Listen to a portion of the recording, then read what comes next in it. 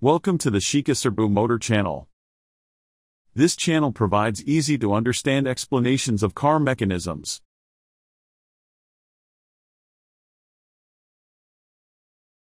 "1970 was a very important year in the automotive industry. This year, the revised Clean Air Act, known as the Muskie Act, was enacted in the United States. It was a very strict regulation that required the toxic components in the exhaust gases of cars produced after 1976 to be reduced to less than 1/10 of those in the 1971 model. Since then, it can be said that engine development has been a challenge against exhaust emissions regulations. The following three substances are regulated by law: hydrocarbons, which cause photochemical smog; carbon monoxide, which causes poisoning symptoms; and nitrogen compounds, which contribute to photochemical smog and acid rain. First, we will learn how these substances are generated. The main components of the atmosphere are nitrogen and oxygen. Gasoline is injected into the intake air at the intake manifold. The main component of gasoline is hydrocarbons. The air-fuel mixture compressed and ignited in the combustion chamber undergoes a chemical change through combustion. If the chemical reaction proceeds ideally, oxygen and hydrocarbons are converted into water and carbon dioxide. Therefore, the only non-toxic substances emitted from the exhaust pipe: water, carbon dioxide, and nitrogen. However, in reality, it is not only this kind of ideal combustion that occurs. The gasoline and air are not uniformly mixed, and the temperature in the combustion chamber varies and becomes high.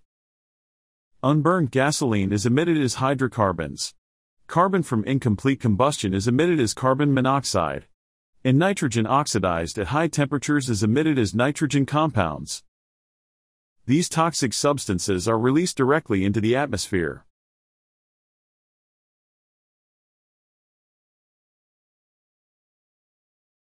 The three-way catalyst is used to purify these three toxic gases. It is installed in the exhaust pipe, and the inside is a honeycomb structure coated with precious metals, such as platinum, palladium, and rhodium. These precious metals promote chemical reactions, transforming the toxic substances in the exhaust gases into non-toxic substances. Hydrocarbons are broken down into carbon and hydrogen, then combined with oxygen, transforming into water and carbon dioxide. Carbon monoxide combines with oxygen and transforms into carbon dioxide. After being deprived of oxygen, nitrogen compounds undergo a reaction where nitrogen atoms bond together to form nitrogen. For a three-way catalyst to function efficiently, certain conditions of temperature and air-fuel ratio must be met. This graph shows the air-fuel ratio of the mixture combusted in the engine and the conversion ratio of the three-way catalyst. The air-fuel ratio value represents the weight ratio of gasoline to air. When the weight of air is 14.7 and gasoline is 1, all the gasoline can combust completely without any excess or deficiency of oxygen.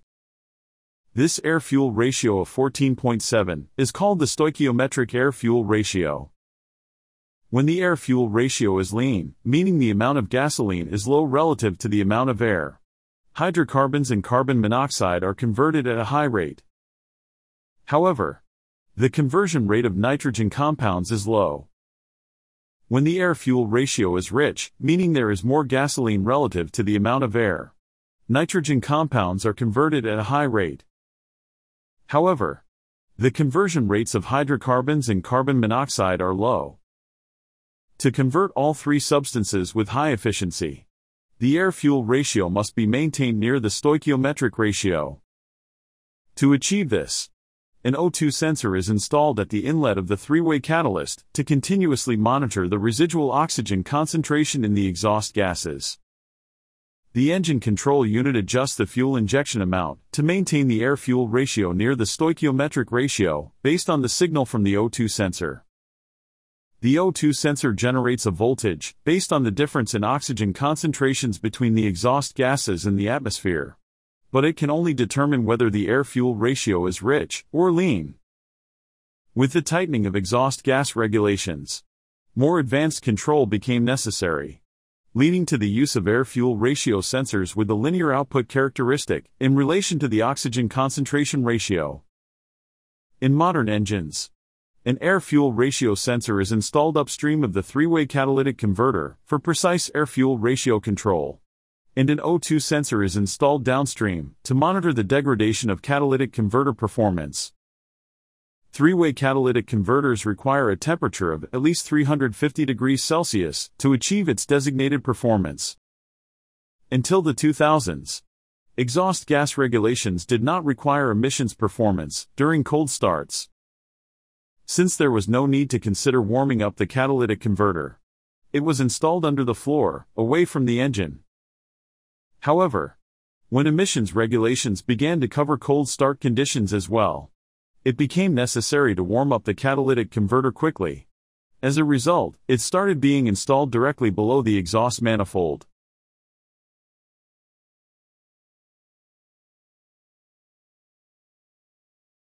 In recent years, carbon dioxide has been identified as a cause of global warming, and a reduction in carbon dioxide emissions has also been demanded for automobile engines.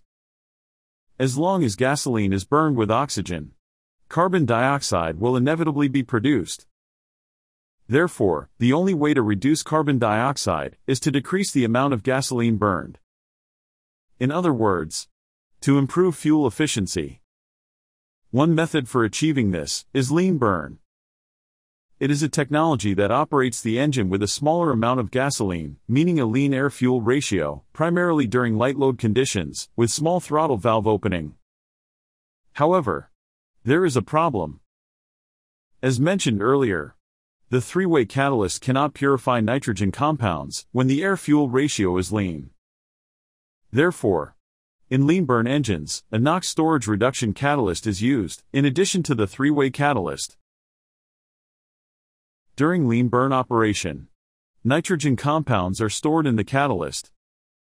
To reduce nitrogen compounds in the catalyst, the engine control unit enriches the air-fuel ratio during normal operation to supply excess hydrocarbons to the catalyst. The nitrogen compounds and hydrocarbons react, transforming into harmless water, nitrogen, and carbon dioxide, which are then released into the atmosphere.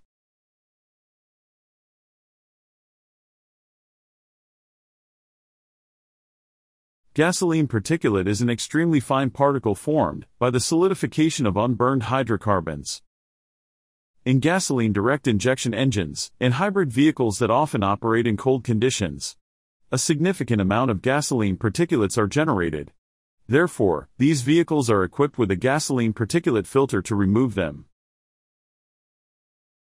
Particulate matter is captured by the filter.